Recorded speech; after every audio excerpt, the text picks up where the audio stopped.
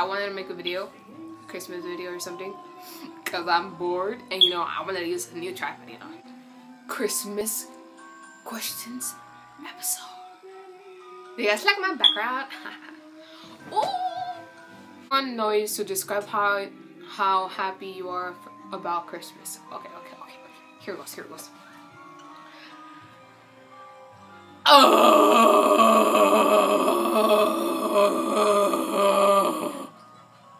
Thank you. I couldn't have done this without the help of Barbara. Barbara over here. Thank you for always being right here with me. Thank you. I can't hear from my right side of my ear.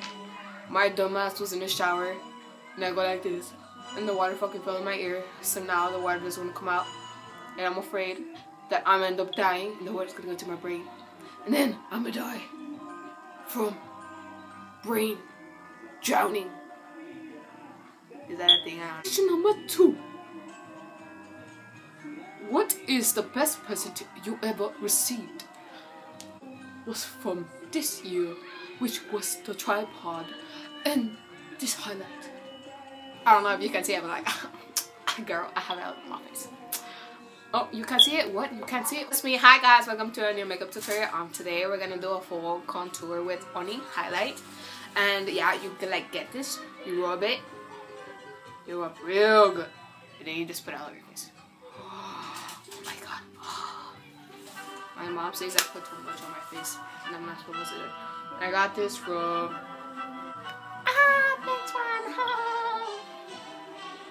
thanks man. Thank you.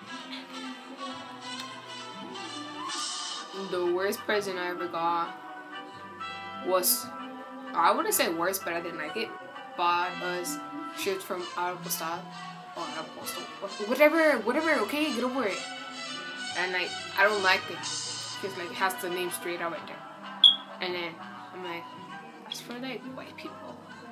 White people, don't get offended. It's okay. We're homeless. We can go eat some Taco Bell after school or something. I don't know.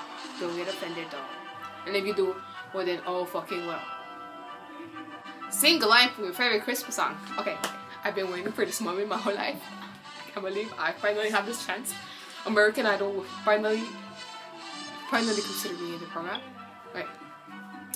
Jingle bells, Batman smells, Robin laid an egg, the Batmobile lost its wheels. If you don't know what it is, it's Motion is in White. Look it up. It's a good song. You should like play it on your speakers, put your volume full on blast, get all the bitches with that song. Rename a reindeer. It's from that Elf on the Shelf. So my sister wanted it. We went to like Walmart. We were looking for it. We didn't find it, but we found this, which is like the reindeer of the nigga or pet. The pet. I would name it Barbara. Right. So shh. You'll get your brownies later.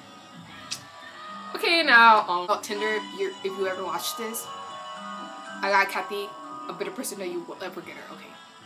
And every time I want something, I tell my mom, make it us. She's like, oh, I can get it stuff on this. I'm like, I want this, mom. She's like, Ay, lo voy a pedir. Oh, I gotta miss. Oh, it's fucking Clash of Clans. Join my clan on Clash Royale if you have new haters. Is Crystal Throne. The Christmas memory would be like, what was it, like 2 years, 3 years ago? It was me, Joseph, my neighbor Luis, and Monica, my other neighbor. We're outside chilling in my little banqueta right there. And it was like night. We used to stay outside till like 11 or something. And then like I had a Christmas hat. We were all in Christmas. We're like, oh my god, we had like so much fun outside. Until like one day we're just sitting there like listening to music, laughing and joking around. You guys do this. Oh my god. So like, I just fucked your bitch. Bye. This, so it's like a U, like that, and then there's like a little tunnel right here, so that you could go to a parking lot. And then you just see a dog walk in through there, and then he's just like,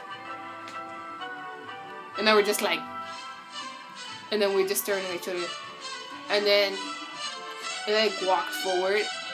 They run inside. And then they fucking run me over with their feet and everything. And now I'm just on the ground. Next question. Like PewDiePie. We went shocked. It was like first time ever. Like, we were all day in the fucking street. Like, I feel like a rich white person living in Beverly Hills, okay?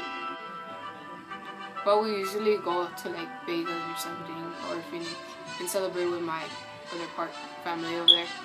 Yeah. Obviously. Cause it was raining and like not a nigga not about to die in the fucking freeway or something with the water and like fucking cars.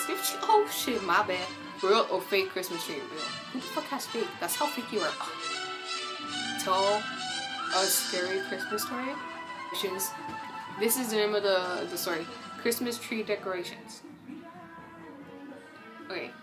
It was a Christmas Eve and then the living girl was home alone, and her name was Juliet. Decorating the tree, putting the little lights all around it, and making it look fancy, like the little, what are they called? The little syrup balls, the little hanging balls. What did you call it? I don't fucking know. Her mom calls her, and it's late at night. She's like, "Oh, honey, I won't be able to make it today. I have to stay at work a little longer." She's like, "Okay, mommy, I'll just wait decorating, watching some TV." She heard a knock on the door. So then she turns down the volume on her TV. Oh, pooh, what is that? So she walks through the door and then she looks through the little peephole and she saw a man standing dressed up as Santa Claus. He began knocking on the door loudly. So she asks, "Who's there?" "It's Santa Claus," the man replied. "Let me in. I'm cold and I'm tired and I'm hungry." "My mother isn't home right now," she said, her voice shaking. "Please leave." Okay, first of all, who tells someone at the door that's creepy and ugly and musty dusty that their mother isn't home? Or even harder, and rattling the doorknob. "It's Santa Claus, Juliet," he growled. "Have you laid out some milk and cookies for me, Juliet? You know how much Santa loves his milk and cookies." Ooh, milk. "He needs some milk and cookies." You know, Santa Claus. The young girl had a sinking feeling in the pit of her stomach. How did he know her name? Now that's just straight out creepy. Fucking rapist, stalker. The man began kicking and pounding at the door. She peeked out again and saw him reach into his coat pocket and pulled out a switchblade. He shoved the knife into the keyhole and tried to pry it open. Juliet was terrified. She didn't know what to do. "If you don't go away, I'll call the police," she shouted. All of a sudden, the knocking stopped. Juliet stood perfectly still, afraid to move. Minutes passed and she started to think that the man might have been scared away by her threat. She slowly approached the door and looked through the peephole to see if the man was really gone. The hallway seemed to be empty. Running down the hallway with an axe in his hand, Juliet screamed and ran to the closet in panic. What the fuck? She crouched down and hid behind the coats as tears of pride rolled down her cheeks. Trying to smash down her front door, there was a mighty crack as the door gave way and the man came crashing through the splintered wood. Now that's... Laughing to himself, he called out, "Juliet, my pretty, where are you, Juliet? Don't be afraid, we'll have ourselves some fun tonight." "Where are you hiding?" "Ooh. Come on, Papa, you need some fun tonight."